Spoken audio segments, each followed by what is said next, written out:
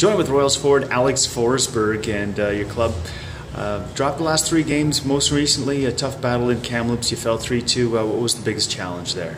I think the biggest challenge was just ourselves. I mean, we played good for 40 minutes, and we had a couple lapses in the third, and those goals were a direct result of things that we weren't doing right, and we just got to clean it up if we want to start winning here. Alex, you put on a line with Dante Hanoun and Matthew Phillips. You guys produced a goal. What do you think about your new look line? Well, obviously, those guys are really quick. You get the puck to an area and they beat guys there most of the time, and they're not the biggest guys, but they're pretty tenacious out there, and I think we had some chemistry. It was nice to finally get back on the board. In Spokane for a pair of games, you're 1-1 in the season series. What kind of challenges do they present?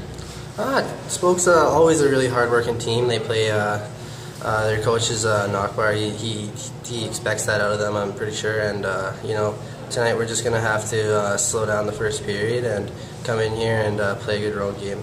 Alex, thanks for this. Best of luck. Thank you.